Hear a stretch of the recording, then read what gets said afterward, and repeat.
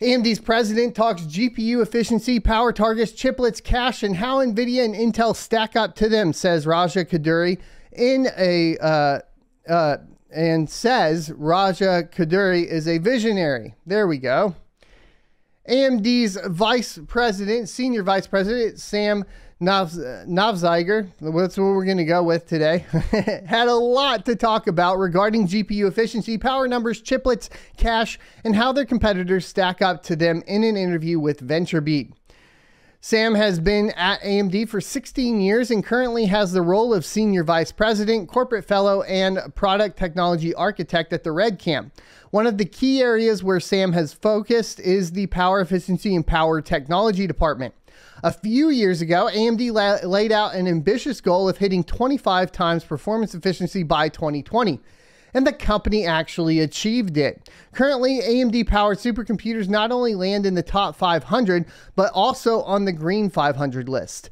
Now, the company is taking things further, achieving a 30x efficiency growth by 2025, or just 3 years from now. I would like to point out, too, we had a huge pump due to this in AMD stock just today, as I was driving back from getting a coffee, because I didn't make coffee today because I'm an idiot and forgot. So I wasted money on a coffee, but you know, we'll get there.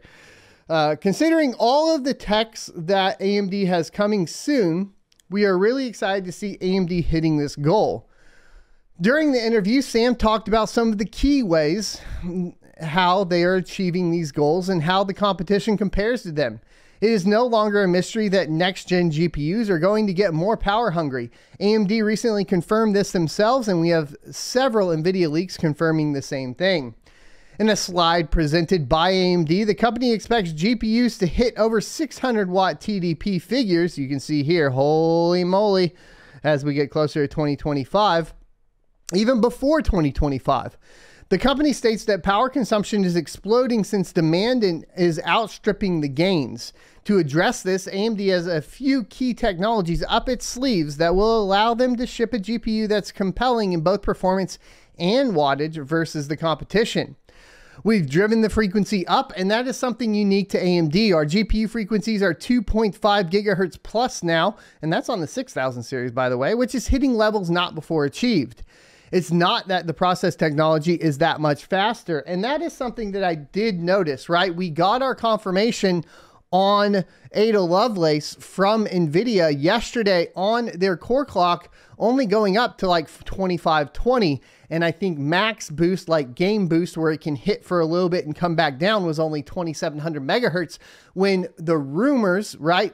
First of all, what AMD already has on the 6000 series is 2700, right? And rumors of, you know, cracking that 3 gigahertz. However, they're still on 5 nanometer, and NVIDIA is even utilizing a custom process to get from 5 nanometer to 4 nanometer. However, they're not even hitting the same core clock. So it is clear that it is not a process technology. So they say, but we've systematically gone through the design, re-architected the critical paths at a low level, the things that get in the way of a high frequency, and done that in a power efficient way. Frequency tends to have a reputation of resulting in high power.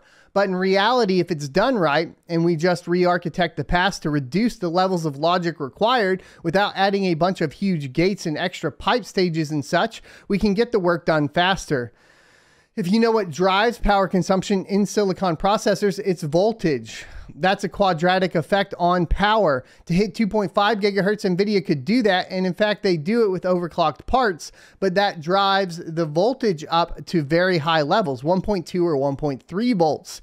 That's a squared impact on power, whereas we achieve those high frequencies at modest voltages and do so much more efficiently. We analyze our design pre-silicon as we're in the process of developing it to access that efficiency. We absolutely analyzed heavily the NVIDIA designs and what they're doing, and of course targeted doing much better. If we can already see that in RDNA 2, which hits over 2.5 gigahertz clock speeds while retaining a lower wattage than its direct competitor from NVIDIA. Sam highlights that the high power levels come directly from voltage. He states that NVIDIA GPUs can achieve the same clock speeds and even hit those in custom variants, but to do so, they have to drive voltages up. We just read all that. He does go on to say that the Infinity Cache in particular was an exciting thing to bring to the market. And like I've talked about before, as we're seeing NVIDIA fall in line with the whole new re-architected idea of adding more L2 cache, obviously Infinity Cache is a threat to NVIDIA. And so I do believe them that this is a big deal. That, as well as some of the power optimizations, was a CPU leverage capability. At the core of that is the same dense SRAM array that we use in our CPU designs for the L3 cache. It's very power efficient, very high bandwidth, and it turned out it was a great fit for graphics. No one had done such a large last level cache like that. In fact, there was a lot of uncertainty as to whether the rates would be high enough to justify it. But we placed a bet because going to a much wider GDDR6 interface is certainly a high power solution for getting that bandwidth. Once again, I talk about this in relation to cryptocurrency and mining because I think there's untapped potential in either the way that the algorithms for the mining process are developed or on the miner end developing and actually leveraging and taking advantage of Infinity Cache in some way or another, because this will have to be the path forward to reduce the power consumption from the memory modules. And that's what he's highlighting here. We placed a bet on that. We went with a narrower bus interface, oh, we're aware, and a large cache. That's worked well for us. We see NVIDIA now following suit with larger last level caches, but no one's yet at 128 megabytes yet. Well, NVIDIA's not, right? AMD will be. We're pretty aware of that. And on the NVIDIA side, we're seeing 96 megabytes of L2 cache coming here soon, right? On Ada Lovelace. So what they did is basically we're seeing a revolution, a revolutionary change to the way graphics processing is talked about and developed, right? We're moving into this kind of new last level cache realm to improve, you know, at least your traditional rasterization. He goes on to say it's hard. So VentureBeat asked, compared to NVIDIA and Intel, do you feel like we're in a state divergence when it comes to designs or some kind of convergence? I think we're in a convergence, right? Because we're seeing NVIDIA follow suit. I think they're just too far behind. That's how I see it, right? It's hard to speculate. NVIDIA certainly hasn't jumped on the chiplet bandwagon yet. We have a big lead there and we see big opportunities with that. That they'll be forced to do so. We'll see when they deploy it. Intel certainly has jumped on that, and Ponte Vecchio is the poster child for chiplet extremes. I would say that there's more convergence than divergence, me too, but the companies that innovate in the right space the soonest gain an advantage. Yep, that first mover advantage. It's when you deliver the new technology as much as what the technology is. Whoever is first with the innovation has the advantage. Bingo.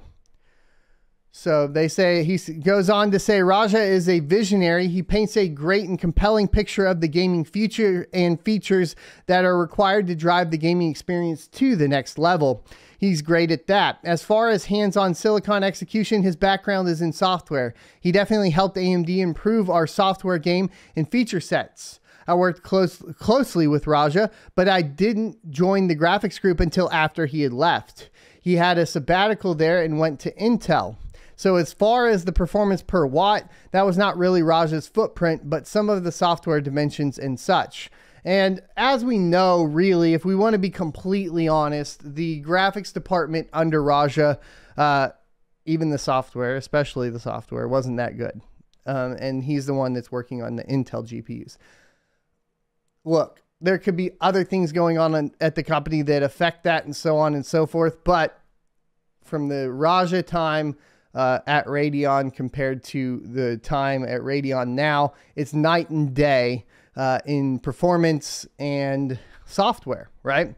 So I don't like, from that aspect and from kind of the rocky releases of the Intel GPUs in the early reports, I have very little faith in Intel really doing much of anything Thanks for checking out this clip from the Crypto Mining Show. You can check out the full episode here or more crypto content down here.